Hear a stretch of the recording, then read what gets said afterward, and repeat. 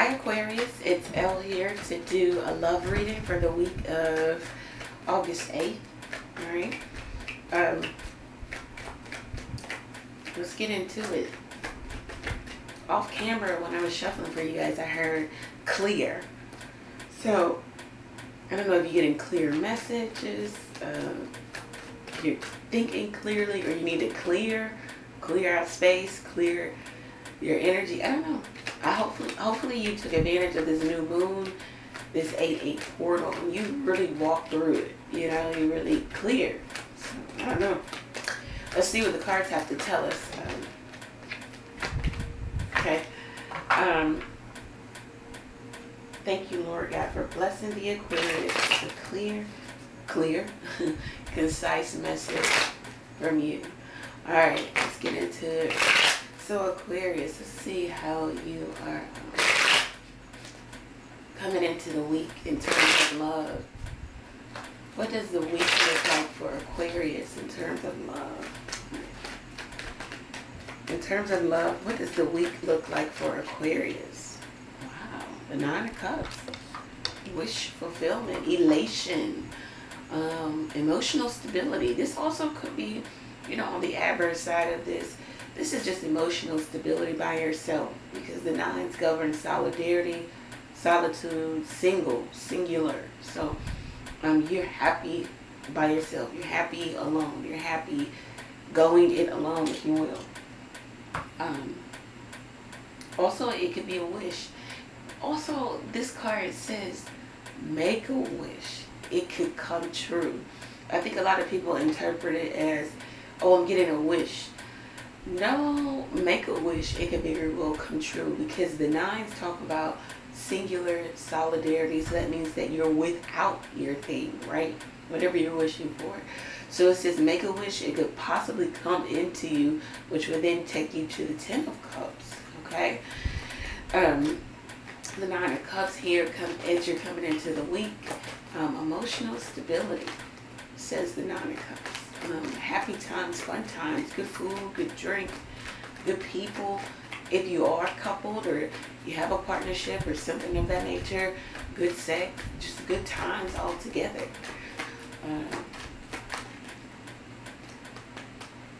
How is Aquarius' partner, whomever they're coming to the reading for, how does their partner feel? How does Aquarius' partner, whomever they're coming to the reading for, how do they feel? How does, okay. The Hermit. Yeah, you guys are not talking. You guys are not together. For some of you, but the majority of you, of whoever this reading will resonate with, the Hermit card. So your partner feels like the Hermit. They feel like they need to go on some self-discovery journey here for themselves, by themselves. They also need a lot of healing, self-help, self-love, with the pink flower there. And then the blue, all the blue talks about healing. Also, they need to heal their emotions. They need to go on this self-discovery journey. They need to also kind of be introspective about their own personal philosophy. It's what we create for ourselves. It's what we live by. And this person needs to examine it and ask the question, is it working for them, or is it working against them? Are they getting the outcomes that they're looking for? So that's all you're really doing when you're going on that self-discovery journey, is really, you know, asking, is what I'm doing working for me? What outcome am I getting? What am I looking for? Also with the Hermit card, your person feels like they're looking for answers outside of themselves, but it says the answer is within. So hopefully they are actually going within, putting the flashlight on themselves. They need some time alone. They could be spending a lot of time alone. If you are in a partnership with this person, they're asking for time alone, whether they're actually saying it to you or they're saying it to you via their actions. They just need time alone, okay? They have a lot to figure out. What's the energy between Aquarius and this person? What's the energy between Aquarius and this person? The energy between Aquarius and the Tower. Yes, something happened, okay? Something could have happened. But this Tower is it has historical reference. So this wasn't like out of the blue. Out of the blue, you wake up and you find out that this person is cheating on you. They have a whole nother life, or another person. No, this tower has historical reference.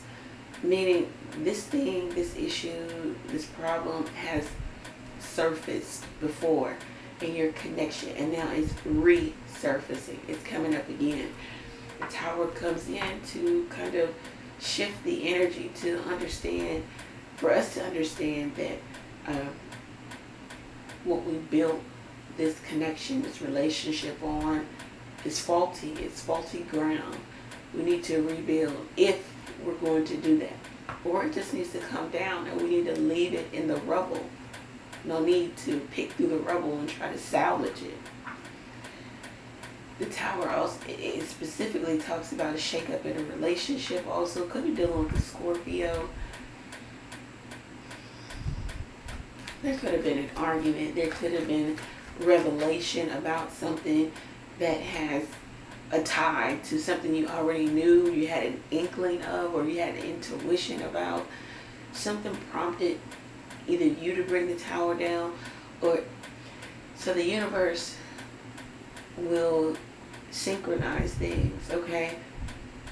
Events, places, things, people, and then they do this so that the tower can happen. Okay, they know that people are people. You're going to react, overreact, or act. You're just going to act. You're going to act to these synchronizations. Is that a word?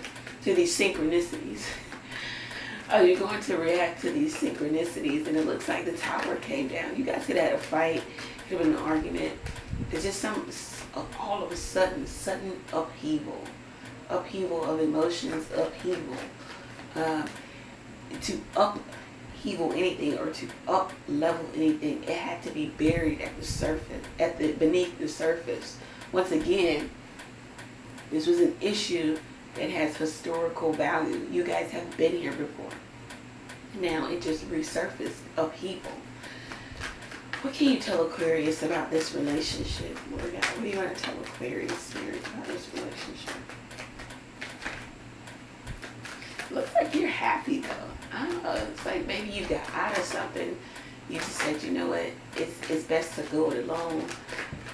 This person is going through some self-healing journey. What do you want to tell Aquarius? The Three of Pentacles. The Three of Pentacles. So destruction with the upheaval, the tower, and then rebuilding or building. What the universe wants to tell you is that you have to, if you want to come back together with this person, you guys are going to have to rebuild. But it's going to have to be the right way. The Three of Pentacles talks about the influence of the masculine, the feminine, and then the divine spark that holds you two together. Think about this. Okay, the masculine, and then the feminine, and then the divine spark, right? It's holding you, the relationship together, holding the building process of the relationship together. But you have to be in your masculine energy, or you have to be in your feminine energy in order to have this building, in order for it to work, in order for you guys to work together. It seems as if this relationship put both of you in an energy that was off-putting and upsetting. Okay? If you're a female, excuse me, if you're a woman, you should show up in your femininity. If you're a man, you should show up in your masculinity. If it's same sex, then you're going to have to choose the dynamic. Someone's going to be masculine, someone's going to be feminine. But you both should show up as opposites so that it can work, right? But if you both showing up as the same masculine, or feminine, it's not going to work. There will be upheaval. There will be a breakup, a breakdown. The universe is telling you that you need to be a part of connections, relationships that allow for you to rest in either your feminine energy or your masculine energy. If the relationship does not allow for you to do that, this is not one you should be building in, because it will always be upset. It will always be upheaval. It will always be a breakdown. Okay, so I'm hearing people say, well, what does that mean in terms of resting in your feminine or your masculine energy? Okay, resting in your feminine energy, you should, so feminines are creators, abundance, givers, open, all right? Something like the Empress. And the masculine is structure, order, determination, protection. If none of that can be cultivated in a connection because of the situation, whatever the situation may be, then the relationship is always going to be, unbalanced, or there's going to be imbalance, or it's going to be upset. So in order for you guys to come back together, you guys are going to have to cultivate an energy for the both of you to rest easily in the masculine and in the feminine. But if you both come back together as both a masculine, it'll be it'll be a clash, it'll be a mashup. And if you come together as both feminine, it's going to be cattiness and arguments and fights and drama. We'll do a whole video on that. Alright, what do you want to tell the Aquarius? Page of Swords. You need to learn something too. Also, you need to learn how not to engage in petty argument. Okay? Learn how not to...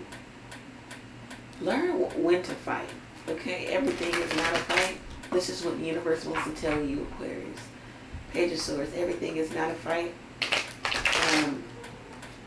You also need to learn maturity, tact, and how you speak. And how you speak to others or speak to your person. Is it edifying? Is it building? Or is it tearing down? Always keep in mind your end goal or your end game. If you want to be with this person, it's probably not best to curse them, to push them away, to fight with them. Because it's not conducive to the end game. You want to be with them.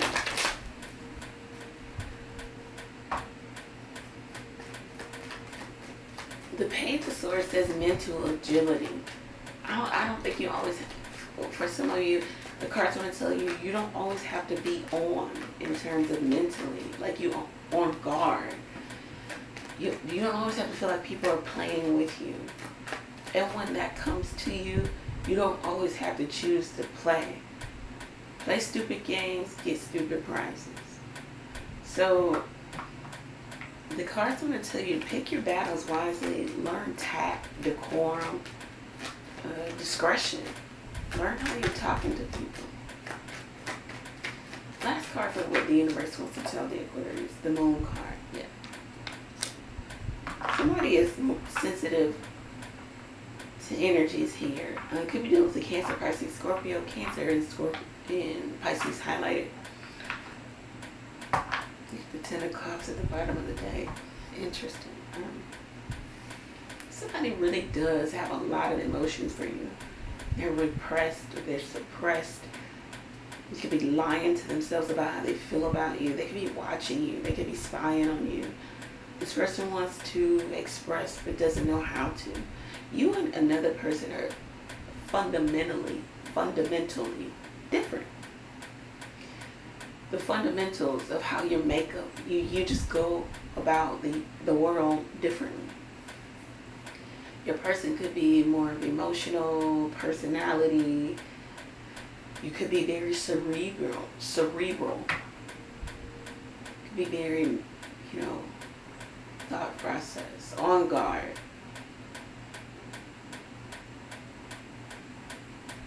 The both of you bring each other out of your comfort zones. And that's why the cards want you to understand cultivating an energy of where you both can be comfortable in your masculine and your feminine energy, in your respective energies. The Moon card says there's so much unknown, there's so much repressed here because you both don't feel comfortable, even comfortable, or you don't feel like you can be vulnerable with this person. They don't feel that way about you either. But you know that they make you happy. They know you make them happy. They know that they can have happiness with you. They want to call a truce. If you've had upset in family, familiar relationships, it says call a truce. Let it go.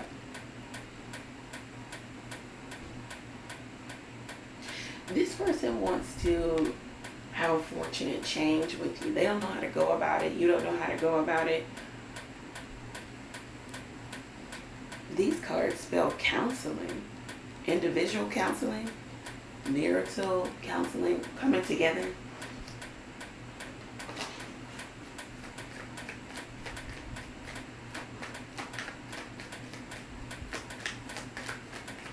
Somebody doesn't know how to be in relation with the opposite sex, or with opposite energy.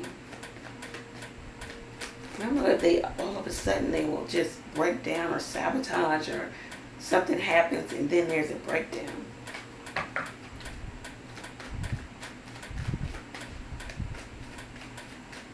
You could have found something out and you acted, you overreacted, you acted, I don't know.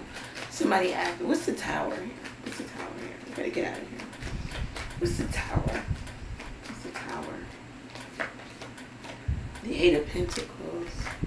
The Seven of Swords. Okay, so you could have found out that maybe somebody was put it in, worked somewhere else. They weren't as invested in you as you thought. They weren't as invested in the connection as you thought. There could be someone who loves the other more than, you know, the other person. It could be that you felt like you were in some cycle of always putting in the work and not getting the reward.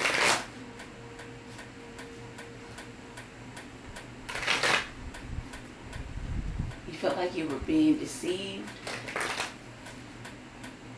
You felt like you were doing all of the work and this person was deceiving you. They were masquerading around as if they were with you, as if they were a friend, they were frenemy, they were enemy to what you actually wanted.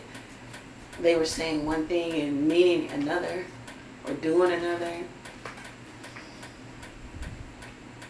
They were trying to get away with something, trying to go unscathed, uncaught. Well, not uncaught, but not caught. Not get caught. They were sneaking around. They were doing something behind your back. You could find out that this person had an entire relationship behind your back.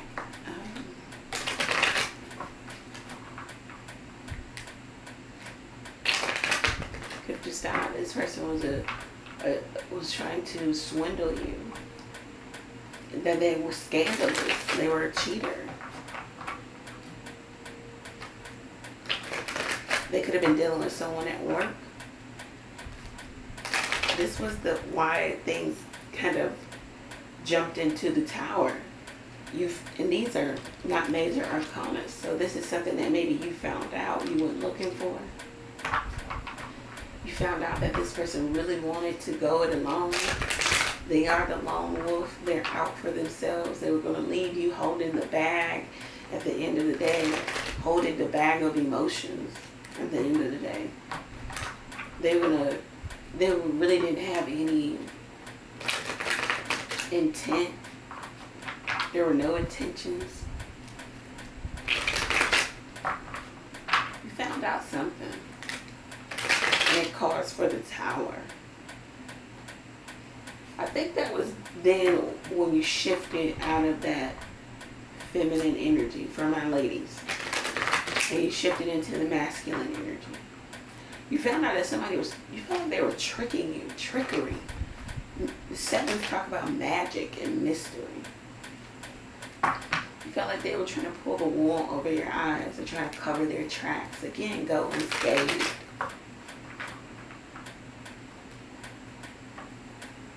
Let's talk about how this person feels about you right now. Okay, they told me to pick up another day.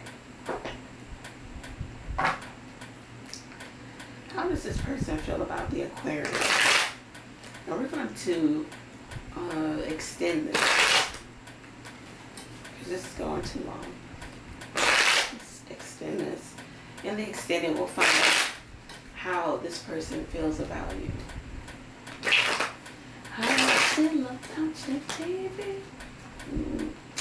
I don't know. I feel like this person feels like this is a game that you guys play. You know, with the Eight of Pentacles coming up, the relationship is cyclical. You know, goes in cycles.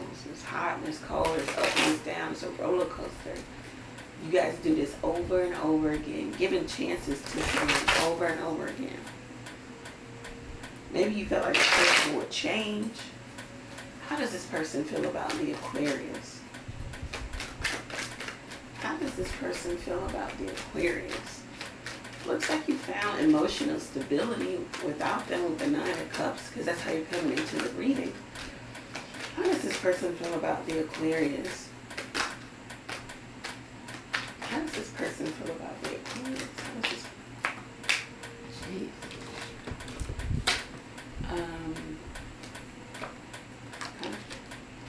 How does this person feel about the Aquarius? How does this person feel about the Aquarius?